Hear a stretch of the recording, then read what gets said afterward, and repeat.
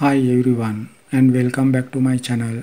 In today's video, I'm going to be talking about the AI app that uses artificial intelligence to generate our facial changes when we face aging. We'll discuss how the app works and how accurate it is. We'll also talk about some of the ethical implications of using this app.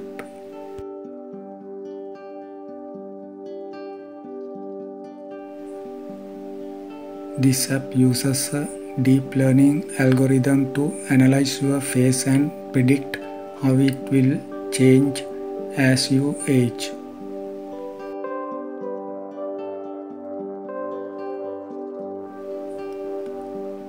The algorithm takes into account a number of factors, including your current age, gender, ethnicity, and facial features. It also uses data from a large database of faces to make its predictions.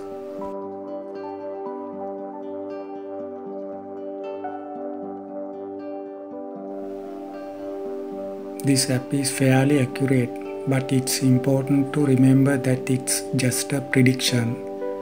There are a number of factors that can affect how you age, such as your lifestyle choices, genetics, and health.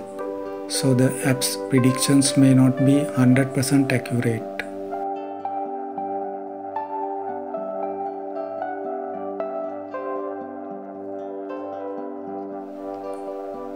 There are a number of ethical implications to using this app.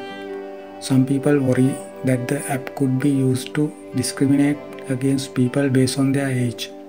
For example, an employer might use the app to decide whether or not to hire someone based on how they think they will look in the future.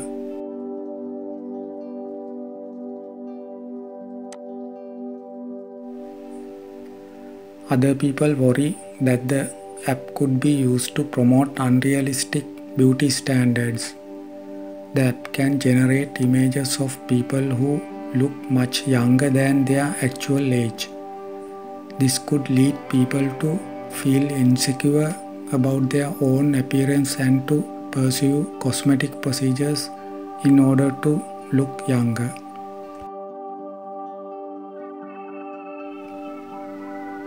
So there you have it. Those are some of the things you need to know about the app.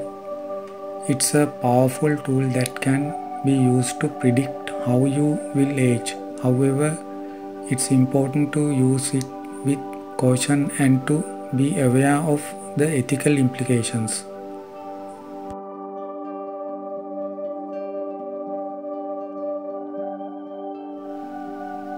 The other thing I need to tell you is this app is still under development, so it's possible that the accuracy of the predictions will improve over time.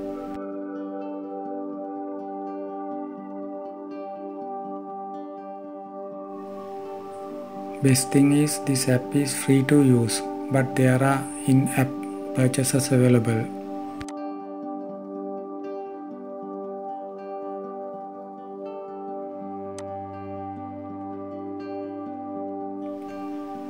You can use the app to generate images of your own face or the faces of the other people.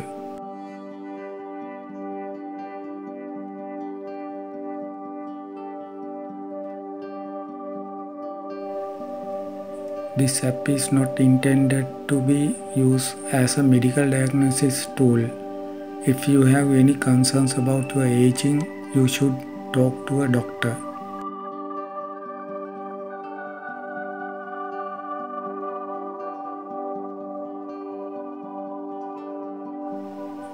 So friends, give it a try and let's enjoy it. Thanks for watching.